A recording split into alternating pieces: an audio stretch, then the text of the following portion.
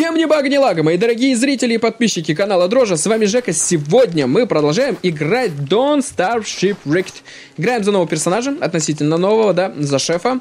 И он делает всякие вкуснятинки, но сейчас ничего не делает, потому что я забыл казанчик на нашей базе.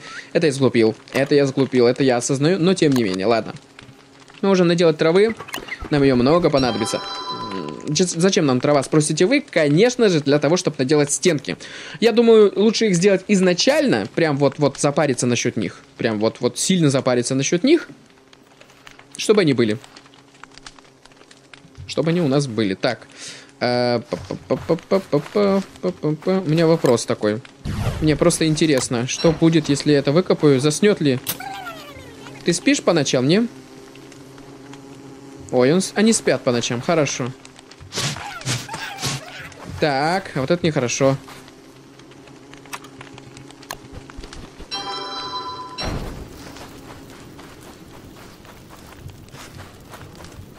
Так, подвинься к свету. Шикарно. Такой. Да, это было забавно. Факелок нам не нужен. Так, нам надо место под.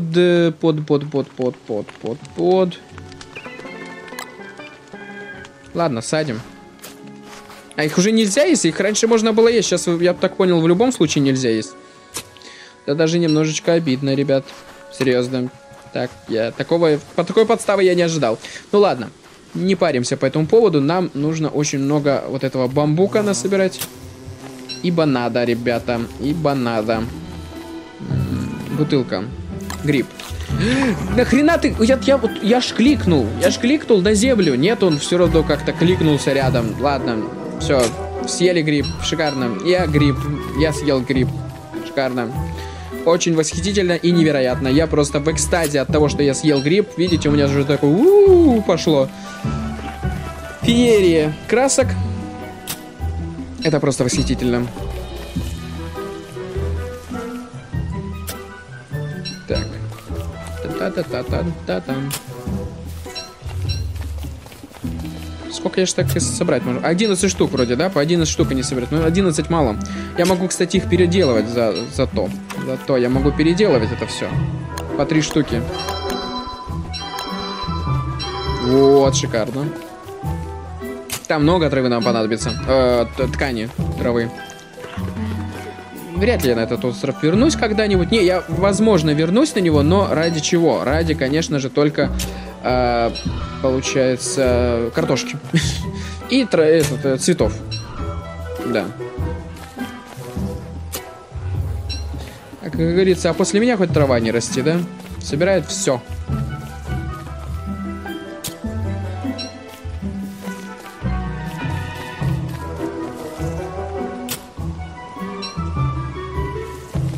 Так, еще 2 получается, я смогу.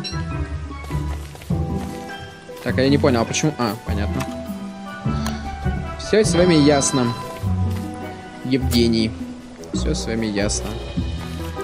И делаем еще 3 штучки. Есть.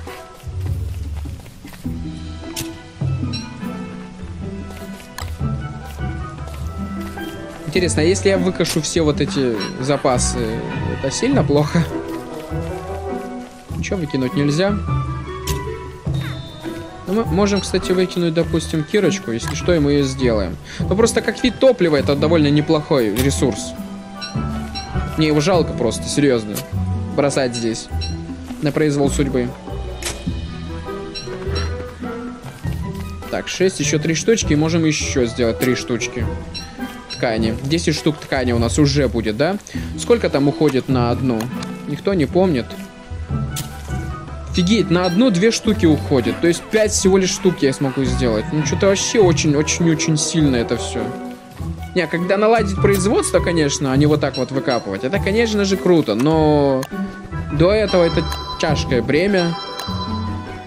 Дико тяжкое бремя. У меня вот вопрос, они собираются по сколько? Если по 10, это очень грустно. Потому что мне тупо не будет места под него все. Давай проверим. По 11, по 10, по 15, по 20. Так, еще одну.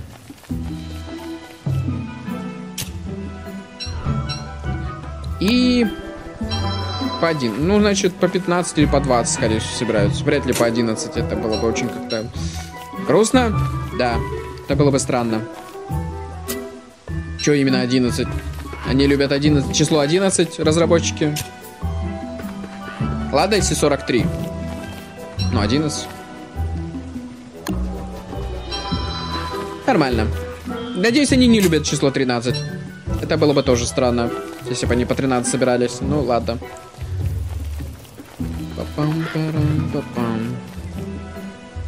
Будем надеяться, что с приходом дождя оно все тут само удобрится. Ну, серьезно. Я на это надеюсь. Я не хочу сюда потом возвращаться и удобрять это все. Или в надежде, что оно тут удобрилось, я прихожу, а тут все сохлое. И так, как и было, так и осталось. Это будет еще хуже, чем то, чтобы я это все спалил. Собрал бы и спалил бы.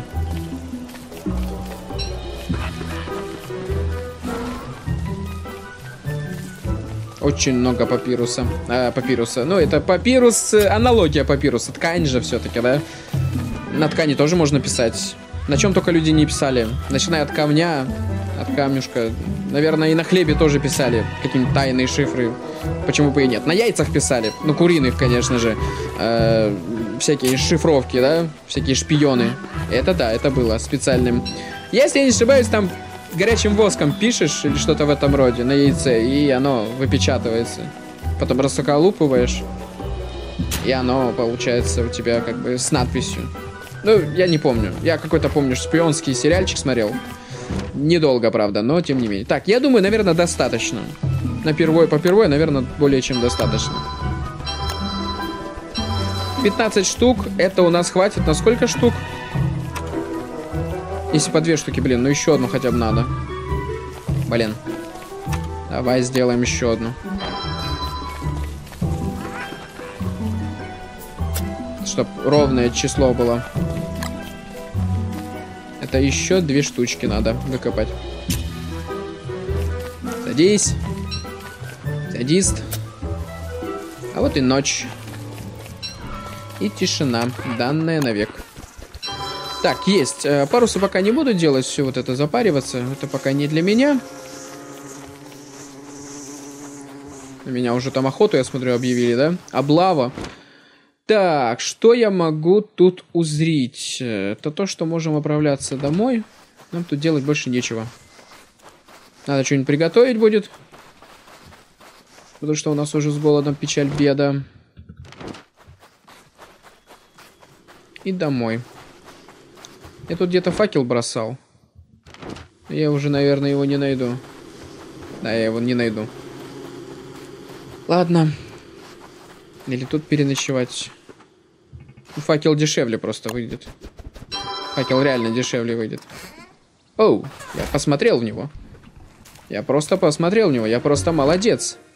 Так. Ну да, тут просто прямо. Тут можно просто прямо плыть. Постоим с факелом ночью. А что нам еще остается делать?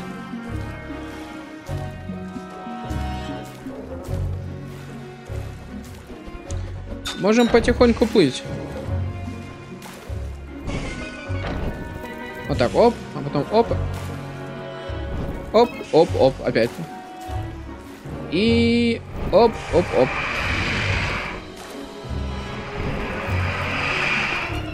Что такое? Кто-то пытался меня укусить? Нет, не слышал. Так, а тут волны начинаются. Тут опасно. Туда заплывать, серьезно. Нафиг, отплываем чуть-чуть лучше. Да, лучше я здесь постою. Пожалуй, так будет надежнее. Ночь почти прошла, так что лучше я постою. Так будет лучше. Так, заодно... Давайте, наверное, все-таки мою идею с... крабами, наверное, поддержим. Я буду крабов, наверное, вылавливать побольше. Ловушек сейчас понаставляем и наделаем крабов. Почему нет никакого дебафа у него за то, что он голодный? Он же повар. По идее, у него должен был быть какой-нибудь дебаф. Допустим, если он голодает, там, сытость его отпускается ниже 100, к примеру, да, то он, к примеру, теряет рассудок. Как вариант. Ну, хотя это больше к Вольгангу бы подходило. Потому что ему голодать нельзя. Он теряет силу. Ну, хотя ладно, да. Лучше рассудок этому товарищу, да, уменьшали бы. Сильно утеряет рассудок. Допустим, у него максималка не 200 становится, а 100, к примеру. Ну, а чё? Или это я ухудшаю, да, сейчас все. Вдруг кто-нибудь там шепнет на ушко разработчикам и такие, точно, надо его пофиксить, надо его сделать еще не очень, чем он есть, не очень. Ну, он такой себе, ну, среднячок, он на Вилсона чем-то похож, такой среднячок. С едой среднячок. Съешь картофанчик, а то я чувствую, тебе скоро не очень-то будет.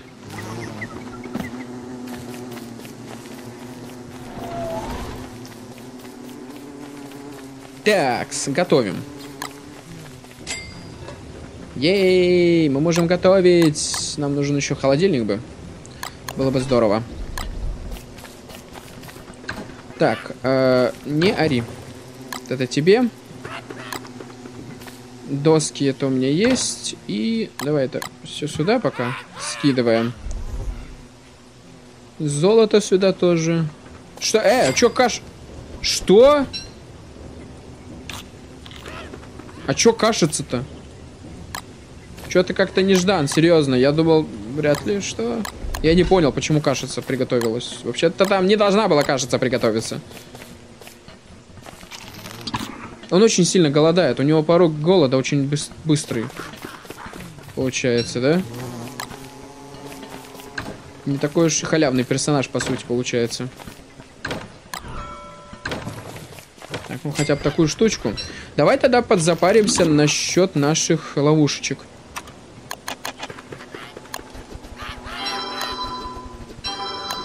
Хотя бы 3 штучки пока. Так, смотрим, где у нас тут крабьены. Ну, они стопудово где-то здесь должны быть, так что сюда ближе идем. Ставим ловушечки на их дома.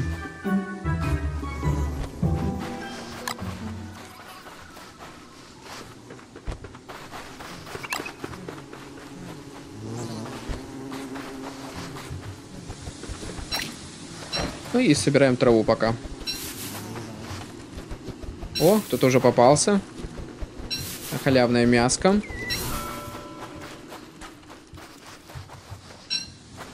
А, они живые попадаются. Ну, тоже неплохо. А что, из живого краба что-то можно сделать? Я что-то даже не обращал на это внимания. Ну, неплохо. Так, а ну-ка еще раз мне готовь. Нормально только готовь. Не говно какое-нибудь. Давай. С картошечкой. Крабовое мясо с... Ну, слушай, наверное, вкусно крабовое мясо с картошечкой. Это, наверное, нормально так. Ну, давай, готовься. Так, еще одно золото. А вот еще одно золото. Ну, кстати, у нас там 4 золота, так что можем уже нормальную машинку сделать. По идейке, да? Так. Да это вы что, издеваетесь? Как так-то, ну? Что, у нас намокание было? Что? Я что-то не понял. Надо мной кто-то смеется, что ли, или что? У меня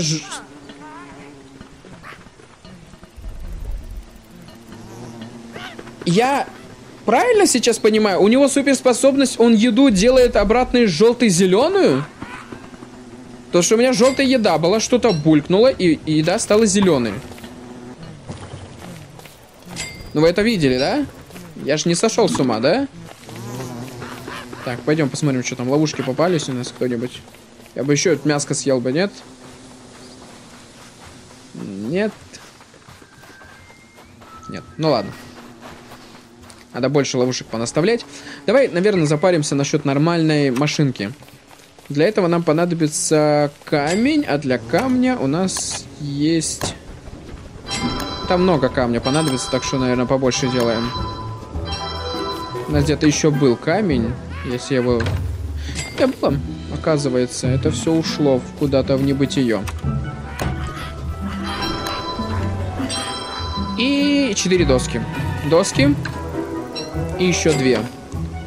2 досточки. Раз. И рубим. Тюк-тюк-тюк. Топорчик сломали, нормально. Так, мы можем уже сделать, да? Досточку. И готово. Все. Так, молот у нас, да? Разрушаем. И золото привалило на халяву. Окей, вот и все. Вот и готово. Так, вот это забери. Не, я хочу поднять это. Вот. Чтобы оно не мешало для поставки вот этой вещички.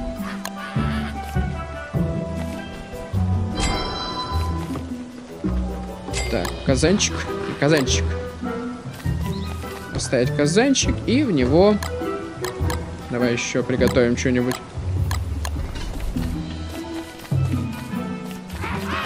Можно ловушек наделать, но там вроде перья или что. Паутина нужна для ловушек, так что пока это, так сказать, идейка у нас только в теории. Так, что мне не хватает на топор? Веточки у меня кончились, да? Угу. Только на рататуях, слушай, сейчас питаемся. Как-то это нехорошо. Как-то это мне не нравится, серьезно.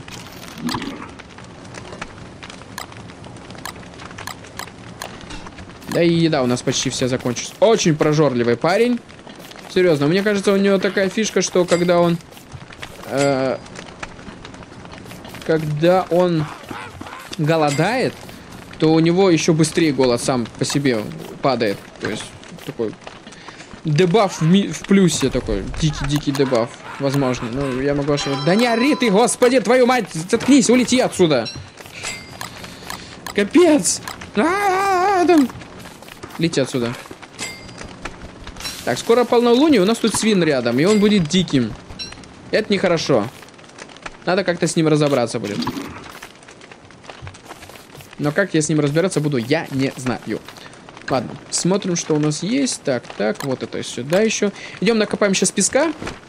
У нас песка тут достаточно. И ой, господи, провод дернул. И можем потихонечку начинать заниматься обустройством стен, по крайней мере. Ну, возможно, стены начнет дубасить наш свин. Я не знаю, но есть такая большая вероятность. Очень дико большая вероятность. Это что? Rock, Snakes Rock. Это ковер? Подожди, это походу это ковер змеиный. Зачем? Серьезно? Мне показалось, что дождик был. А, ветерок. Оу, щет, я и забыл. Я про это совсем забыл. Но пока это предупредительный такой. Женя, а ты не забыл, что как бы есть тут ветер? Я такой, чё? Тут ветер? Серьезно? Походу это как-то так было. Блин, надо будет вот эту штуку сделать. А тут надо известняк. А тут надо кораллы. А я и кораллы это писец. История о том, как Женя не полюбил кораллы. Вот это оно. Так, тут уже сдуло нашу шкурку. Ну, хорошо, что оно сдувает в пределах нашего острова. Воду не сдувает. Кроме как лед. И теперь лед нельзя употреблять в пищу. Это грустно. Не надо так, пожалуйста. Раньше это было круто. Раньше халява такая... песок. Ветром сдуло песок. Вау. Еще и намокание от того, что дождичек пошел. Маленький дождичек. Так, а вот эту халяву я заберу. Ха, оно теперь вот так типа собирается. Нифига сики.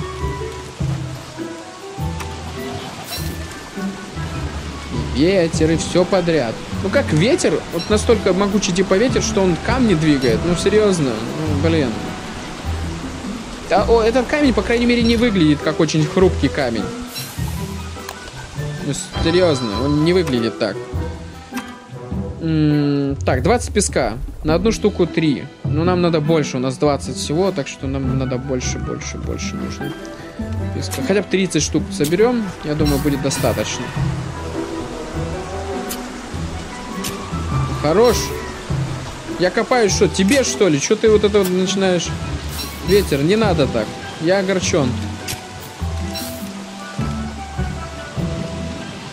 Сколько у меня песка? 26. Ну, еще 4 штучки. Воу, а вот это здорово, не надо рубить. Вот это круто. Не надо рубить дрова. Они сами идут к нам. Это здорово. Садим. Веночек почти испортился. Веночек почти. Давай, превозмогать. Я должен добежать. Так, не повыкапываем. Ибо почему бы и нет?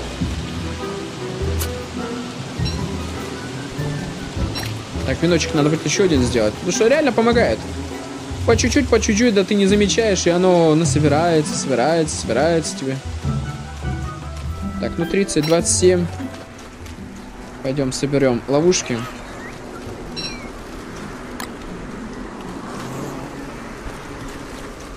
Соберем ловушечки. А то, что намокание у нас пошло, это не есть хорошо.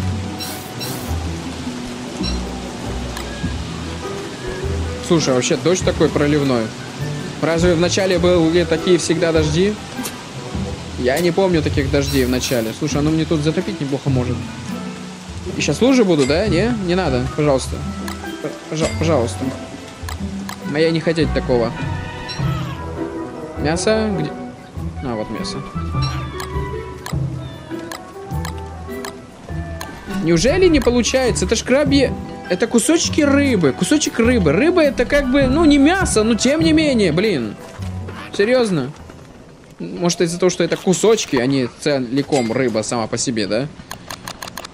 Не надо так. Так, ну что ж, мешки готовы, ребята. И у меня их много. Достаточно. Достаточно много. Сколько у нас их получается? И... 40 штук, ребята. Это шикарно, я считаю. У нас 40 мешков. И я себя восхитительно чувствую по этому поводу. В следующей серии буду обставлять это все. Ну, а вам спасибо за просмотр. Если вы впервые на канале, то, конечно же, ставьте лайки. И не забывайте подписываться на канал, если вам понравилось, и вы досмотрели до этого момента. Не забывайте, что если вы поделитесь видеороликом в соцсетях и поставите лайк там, то с вас не убудет, а мне это приятно и полезно. Всем удачи, до скорого и не голодайте.